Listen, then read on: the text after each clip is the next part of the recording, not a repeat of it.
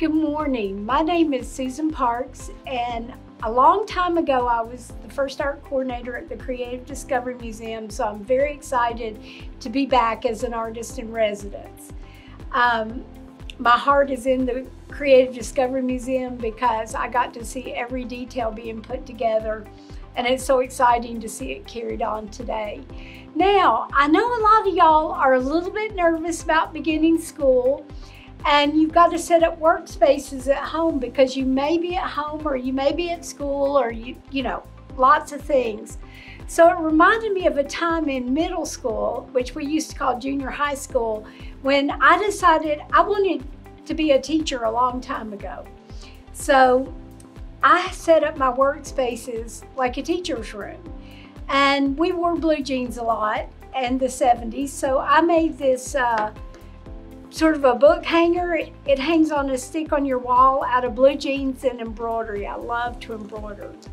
Some of my inspiration pieces, this is a piece that my great aunt got in El Salvador, and it's applique. That's the solid pieces like this, and then it has stitches all around it, and I'm going to show you how to make some of those stitches today. Now here's a piece that's totally different. It looks totally different, but what's alike about the two pieces is that they both have some of the same kind of stitches. Even though this is from China and that's from El Salvador, they both have many same stitches, and I have those same stitches in my piece. Behind me are a bunch of blouses from Chiapas, Mexico. I have a friend that runs a place called Eyelet Style out of Ringgold, so you can get these blouses in Chattanooga. And they have every kind of embroidery, and they're all hand done, and they're beautiful. Today I want to show you a couple of options on how to do your stitches, because you don't have a pattern for this. You can actually draw it on. This pen is erasable. You can either, some pens you can iron off, and some pens you can mist off with a little spray bottle, or you can just leave it on there. And I do advise that everybody make a sampler at first.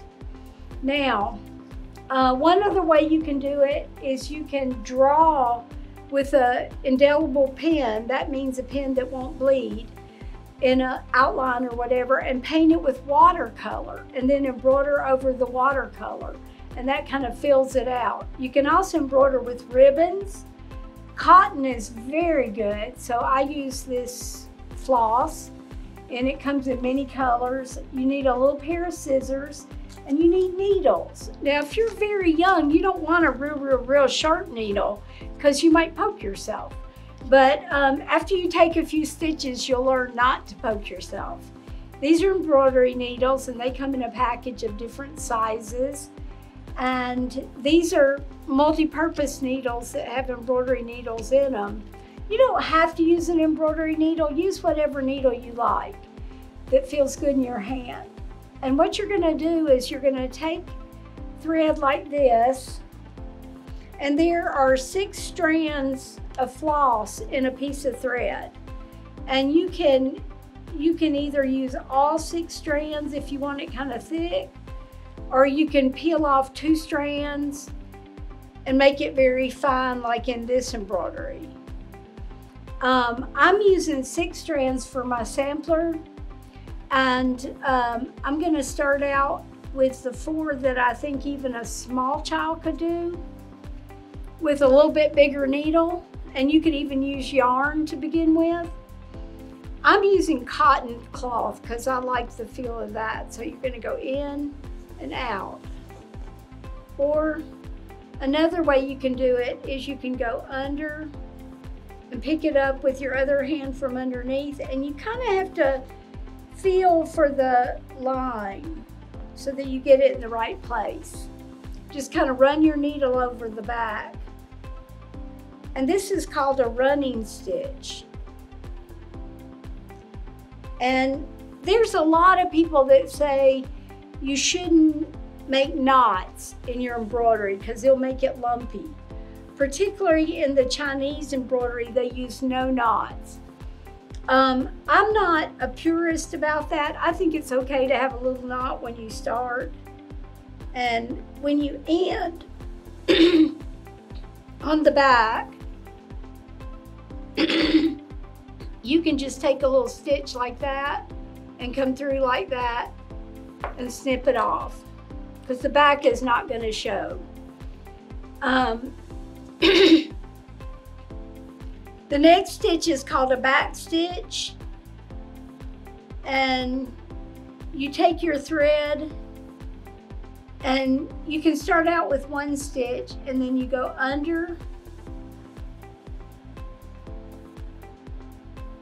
and you go up, leaving a little space, and then you go back. And you go back in the hole that you came out of. So that's a back stitch. And there's many books on this. There's many videos on this. Today, I do want to show you the stitches, but I also want to inspire you with some designs.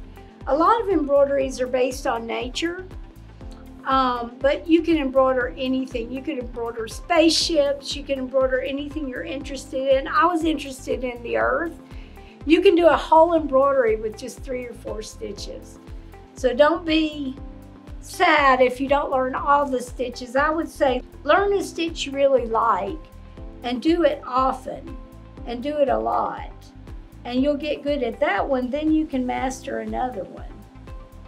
I do advise that you make a sampler because it's a good reference. If you forget something, you'll always have the sampler. Another tip is when you're through embroidering for the night, take it off, because the hoop will make a memory on your piece and you don't want to leave it in overnight for a long period of time. And you can always put the hoop on the next day if you weren't finished. So, what I would suggest, you can also applique, if you don't have a sewing machine, you can turn your edges under like that and just make a stitch like that to hold the piece on there, and then embroider over it for decoration and to make it secure. This little piece is just using 2 strands, and it's satin stitch, chain stitch. You can even take a drawing that you've already done and draw it onto your material and embroider a drawing you really like. I hope you can get your home space organized in a way that's going to work for you. And I love using shirts on pockets. You can take pockets off old shirts, things like that. I hope you have a good school year, and I look forward to seeing sometime your creations. It's been very nice having this little meeting today, and I hope that you all are a little bit inspired as I was as a child. You can do it. You can do anything you want with art, and I hope you enjoy this. Thank you.